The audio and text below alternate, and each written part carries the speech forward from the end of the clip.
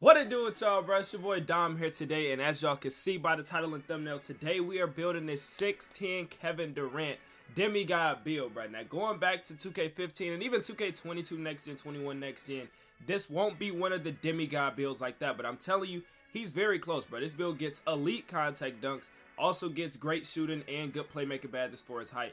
And then it will surprise you, but this build actually has great defense as well, bro. I won't cap. But before we get into it, make sure you guys do me one favor and just smash the like button. That's it, bro. Just smash the like button. Go crazy on that like button. Now let's go ahead and get into it, bro. Now starting off with this build, as you guys can see, the name is already set out, bro. Easy money. If you know, you know. We building that Kevin Durant build. That's the name we going with. Now for the position, we're gonna go with small forward position. I didn't try power forward or shooting guard, any of these. I just went small forward. I know that's what Kevin Durant plays.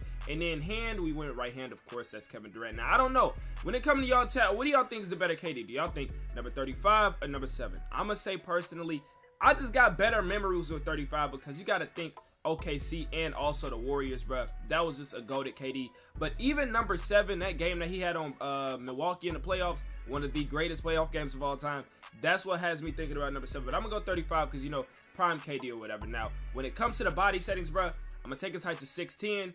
Weight, we're gonna take it to 200 pounds flat. And then for the wingspan, take this 7'4". Now look at the stats: 81 ball handle, 86 three-pointer, 94 drive and dunk, and then an 83 perimeter defense, and also get an 81 speed and 79 acceleration. And for the body shape, it doesn't matter. I mean, I know it's Kevin Durant, and you want to be like as realistic as possible. Maybe go slight, compact, or whatever.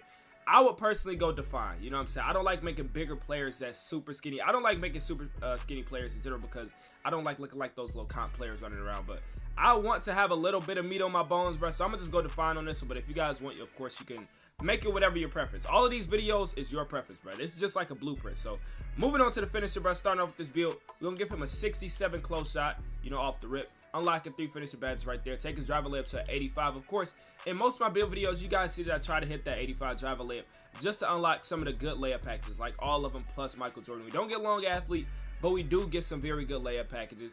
And then for the driver dunk, take this to 93.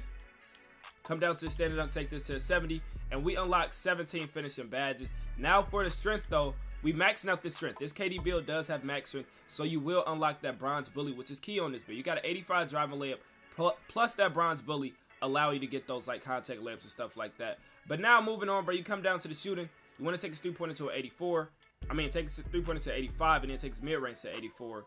And you unlock 23 shooting badges, gold blinders, gold green machine, gold guard up, gold catch and shoot, silver limitless range though, silver deadeye, and also silver agent 3. If you guys don't know, agent 3 also does apply to stop and pop jump shots and stuff like that, and also a variety of different jump shots. It's not just spin around jump shots or moving jump shots, bro. It applies to a lot of different things. So agent 3s, we definitely need to have it on silver. And now we move down to the playmaker, bro. Take his ball handle to an 80, take his speed with ball to a 73 at max, and then take his pass accuracy to a 75, unlocking that LeBron pass style, which speeds up your passing. Plus, you already have a 75 pass accuracy, which is pretty decent.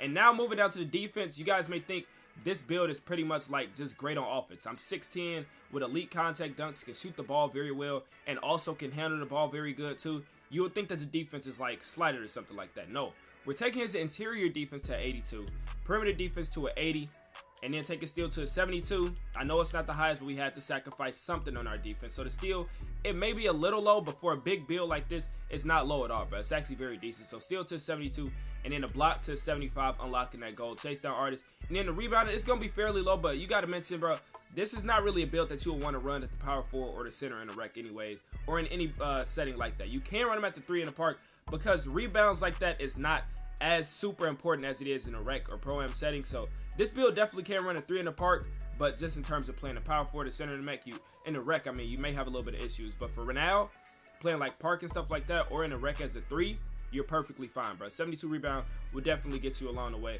So 18 defensive badges, 17 playmaking, 23 shooting, and 17 finishing. Now for the physicals, max out speed at 81, max out excel at a 79. You already get that 74 strength, unlocking that bronze bully.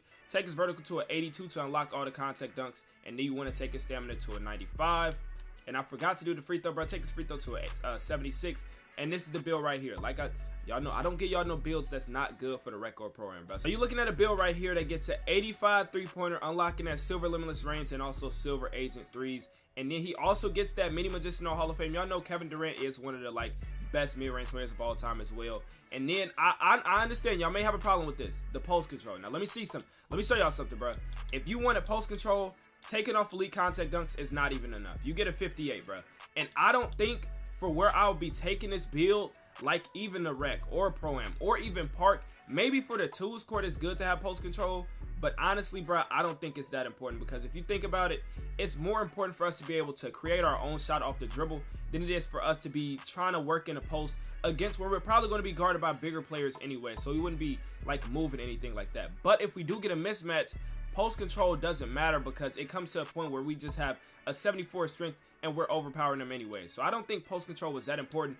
But once again, this is just a blueprint to whatever type of build y'all want to make. If y'all want to make a build like this with post control, then maybe take his drive and dunk and drive a layup down, maybe take the ball handling down a little bit, and also the perimeter defense, and then you can get like a decent post control. But me personally, I don't feel like it's that important on a build type this. I mean, a build like this. So now moving on to the takeovers, we get slashing, we get shot creating, we get sharp, and we get lock take on this 6'10" Kevin Durant build. Now when you ask me, Kevin Durant, I would say he has something like maybe pull up precision and then limitless range secondary. I think that's a pretty good setup. But think about all the setups we can go with, bro. We can go finishing moves, shot creating, shot, like we can do anything with this build. If you want to play more defense, you got it. You want to be a better shooter, you got it. Better ball handler, you got it. Better finisher. You literally have it all in one build, bro. So I will once again go with this setup. Now, once you finish out the build, bro, the name that you get is a 3-level score with shades of Paul George, Jason Tatum, and Xavier McDaniel. Now let me go ahead and put him at a 99 so you guys can see what badges I will run on this build. Now first, when it comes to finishing, bro, the first thing that you want to do is put on that Hall of Fame Pro Touch. Now if you use layup timing, if you don't use layup timing, then don't put it on, because it doesn't work without layup timing. But if you do, bro, having layup timing already boosts your layup in general. So putting on Hall of Fame Pro Touch will increase the chance of you hitting that layup by even more, you know what I'm saying? So that's a great badge to use for this build. And then also Gold Slithery will help.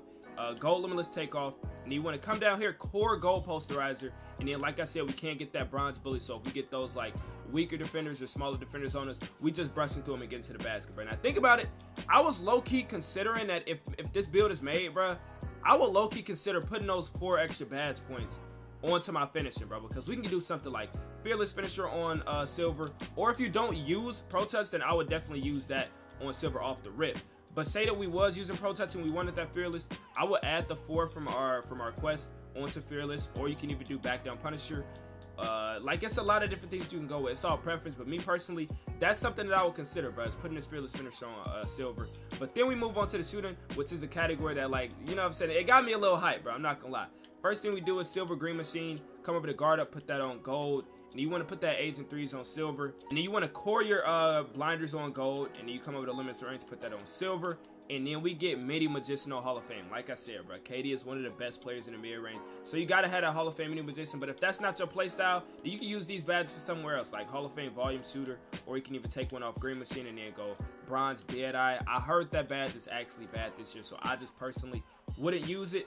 But yeah, it's a lot of different things you can do, but I know that KD is a you know what I'm saying, mid-range magician, so of course we got to put that badge on. But if you don't want that, maybe you can go a Hall of Fame Space Creator, you never know. But that's the setup that I will go with for shooting. And now when it comes to playmaker, we actually get too many playmaker badges, believe it or not. Y'all may look at 17 and think, bro, that's not a lot, but think about it. We don't get too many high tier badges like Hall of Fame or Gold, so we get a lot of Silver and Bronze. So we're gonna go Silver Quick First Step, Silver Hyperdrive, Silver Clamp Breaker, Silver Killer Combos, Bronze Bailout, Bronze Handles for Days, and then we're gonna go Bronze Vice Grip so we won't get ripped after getting rebounds. And you want to core Silver Unpluckable, and this is the setup. You get a lot of playmaking badges, bro, and a lot of good ones too, because some playmaking badges actually work excellent on Silver, bro. Even Quick First Step does, Hyperdrive does as well. I haven't seen Killer Combos or Clamp Breaker on Silver, but I know those 3 or those 2, Quick First Step and Hyperdrive, those work excellent on Silver. So those are good badges to have. Plus we have Bailout, Handles for Days, and also Vice Grip, so that's a great setup. And then of course the Silver Unpluckable is keying in.